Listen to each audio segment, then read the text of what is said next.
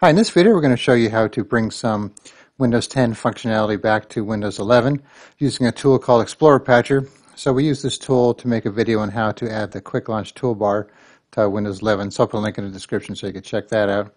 But apparently they have updated it so you can make it even more like Windows 10 if you like. So here's the default Windows 11, start menu and taskbar, and then with the got a couple Word documents here and they're grouped together and that sort of thing.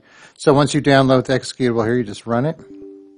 You might get a warning saying, do you trust it, and so on. So you have to say yes to get past that.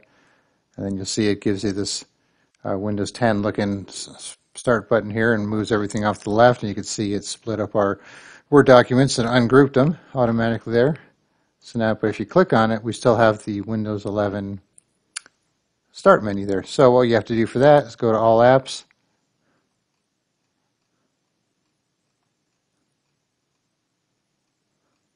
and look for Properties for Explorer Patcher.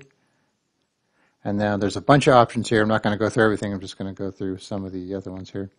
It's like if you want to have a Windows 10 start button instead of Windows 11, you could have that. Taskbar style is Windows 10. You could change it to Windows 11. You just click Restart File Explorer each time. And there you go, puts it back there, but we want to keep this as the Windows 10 here. System tray, start menu, position on screen, we're going to put on the edge here. So start menu style, we're going to make with that Windows 10. So we'll restart File Explorer. So now you can see we have a Windows 10 style start menu, and it's on the end here with that Windows 11 style start button, which of course you could change that to 10 if you want.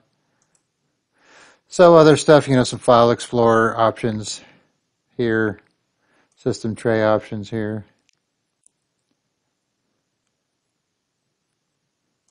We did the start menu, corner preferences, so on, pin tiles, window switcher, show the weather, some miscellaneous stuff here.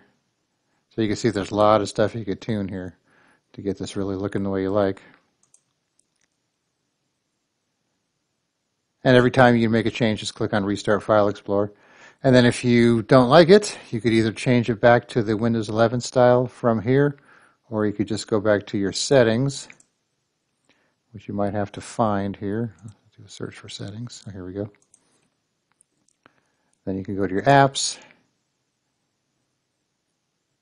apps and features, look for Explorer Patcher, uninstall.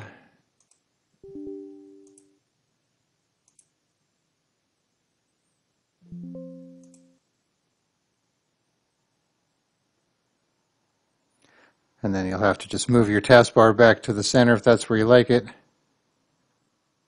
Under Behaviors.